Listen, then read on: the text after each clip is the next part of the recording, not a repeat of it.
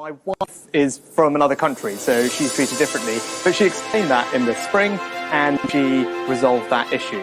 But there is commentary about my wife's family's wealth, and so let me just address that head on, because I think it's worth doing, because I'm actually incredibly proud of what my parents-in-law built. My father-in-law came from absolutely nothing and just had a dream and a couple of £100 that my mother-in-law's savings provided him.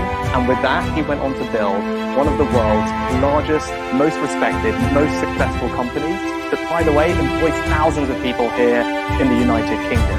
It's an incredibly conservative story. Actually, it's a story that I'm really proud of.